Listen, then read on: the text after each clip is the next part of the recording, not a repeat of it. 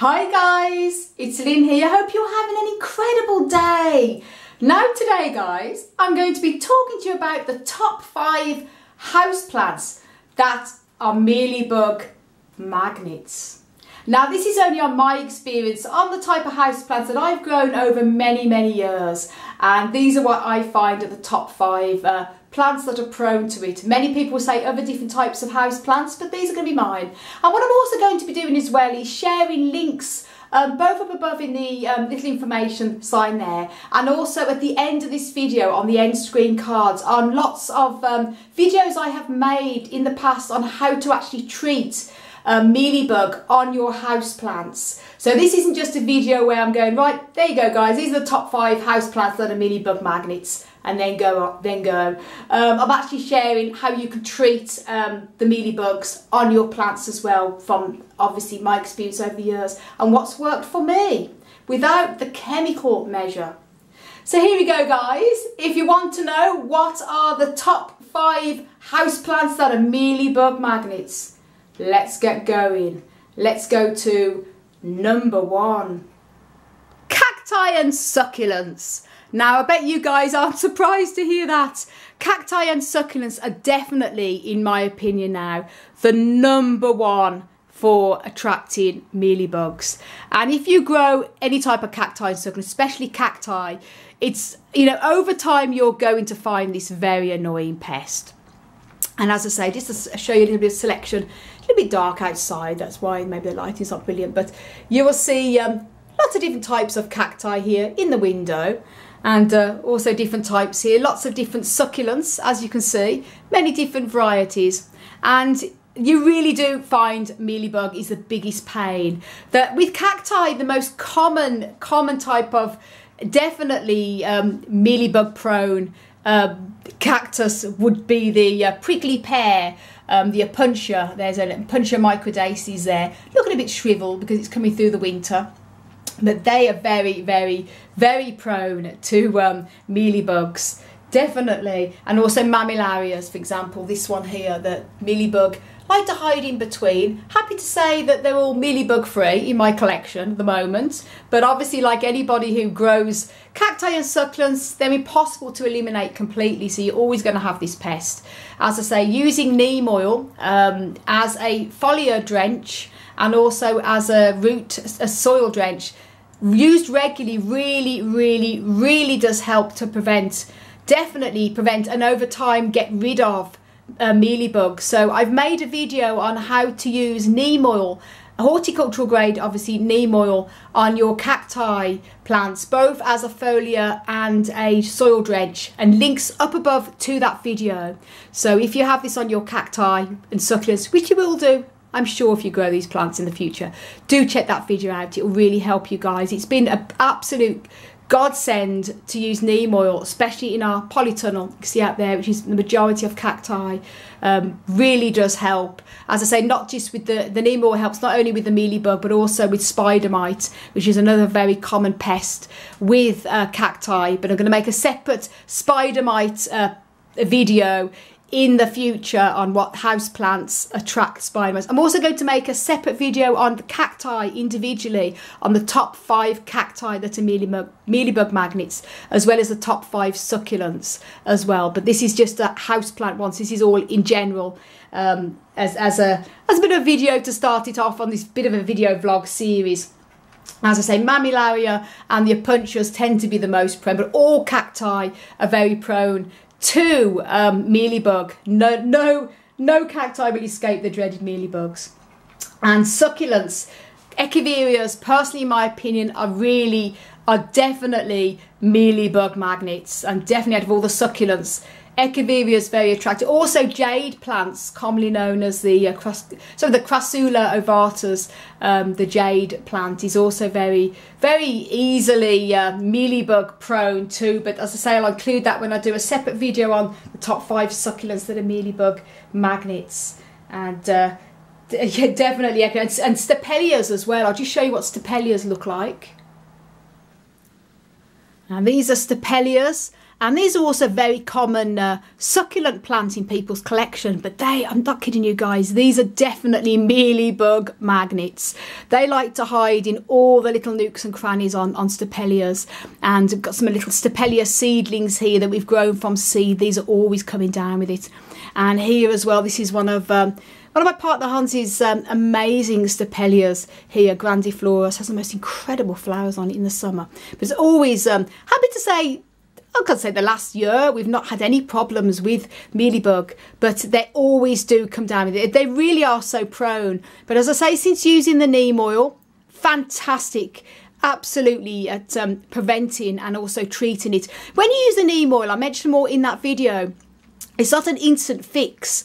It actually does disrupt the whole insect's breeding, and that's why you can't just use neem oil once like you can with some of these systemics or these sprays, the contact sprays. It works slower, but it's really harmless to bees and other types of wildlife as well as to humans. In fact, neem oil is absolutely fantastic to use for skincare. It actually does the plants good. It actually does also give them nourishment as well, so it's just fantastic and very, very economical to use as well. So you must check out that neem oil video. It's just been a miracle for keeping mealybug as well as spider mite at bay. But as I say, Stapelias are definitely a really high succulent plant for attracting mealybugs. Number 2 would be Hoya plants. And they're also a type of succulent as well, but I think they deserve their own type of category of their own, because they have many different types of Hoya plants. This is a very common one, the Hoya Kerry, also known as the sweetheart Hoya. Sweetheart plant, absolutely beautiful heart-shaped leaves. As you see, ours is a nice little vine. I'm going to be repotting that into a little hanging basket in the spring. Beautiful plant, but it is Hoyas are so prone to mealybugs. They seem to really love to go in between the joins on the stems, in between the leaves there. So if you have Hoya plants, do check in between, and it's always underneath. Mealybug always hide where you can't see them. I did show we have quite a few different Hoyas there. This is one of our other Hoyas here. A few different types, and as I say, excuse the lighting, they're under the grow lights at the moment, so it's a pink glow. Always sort of hide in between these stems there. So you must, if you have Hoya plants, you must regularly check for signs of pests under the leaves and in between the leaf segments there. Now number 3 just has to be orchids. Personally, in my experience, orchids are very, very prone to mealybugs, as I'm sure a lot of you guys who watch my videos who grow orchids, and there's lots of you who do, I know, and I know who you guys are, I'm sure you'll agree here that orchids are certainly not immune to mealybugs. And I have to say, out of all the orchids, I'm not an orchid expert, so you orchid guys who watch my videos, please share what you think is the most common orchid for personally getting mealybug. But in my experience, it has to be Phalaenopsis. Phalaenopsis seem to really attract mealybugs in between the leaves, and I've lost count of how many Phalaenopsises I see for sale in garden centres and shops that always seem to have mealybug already on them, and because they hide in between the leaf joins, and many people who don't know what mealybug is or have not seen it before wouldn't know, and it's a perfect way to introduce it into your collection. As I say, the neem oil works absolutely fantastic with all types of my orchids, especially with the Phalaenopsis. And I just want a quick tour around of all my phals here. Absolutely blooming beautiful at the moment. I've got my Dendrobium nobile at the back there. Absolutely blooming beautiful. So I'm happy to share this at this moment of time with you on this video. Something nice and pretty rather than just talking about mealybugs. And number 4 is African violets, also known as Sant Paulia. And these very beautiful, very common houseplants. We have quite a few here in our little window in our living room. A little baby one on the propagation. They have the most incredible flowers, and I say they're very, very popular houseplant, but they are definitely, in my experience, Mealybug magnets. So if you have African violets in your collection, do check regularly under, not just on the leaves, but also underneath the leaves as well, because it's often underneath where these mealybug nests hide. So do check that out. Check your African violets very carefully. If you find that the leaves are shrivelling on them, then it's nearly always down to hidden mealybugs under the leaves and in between the little stems. Now number 5 would be the very common houseplant, the philodendron.